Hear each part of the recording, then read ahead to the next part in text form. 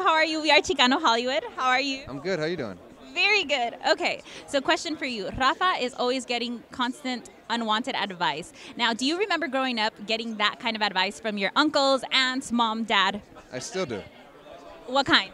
I can't tell you how that is unwanted. Love life advice, career advice, where I should live, what I should eat. I get a lot of advice. I have a Cuban mom.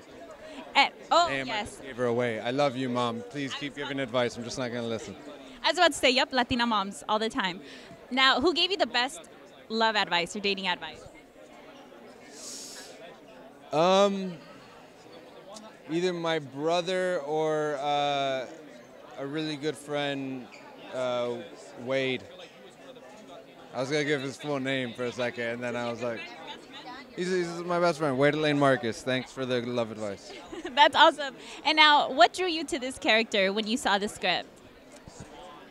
So they initially asked me to read for Mando, and there's a scene, and it changed in the pilot, but there's a scene where Mike and Ryan are fighting, and Mike is being so mean and it's funny. Like, I have a thing, you can be mean if you're funny, and he's being so mean to Ryan, but it's hilarious, and it was that scene made me really want to play Mike. And then there's amazing people involved, and Shea Serrano and Mike Schur, and like I just wanted to be a part of that camp and work with them. That's awesome. Well, thank you so much, and we're excited for this show because it's honestly amazing. Thank you. Appreciate that. Thank you.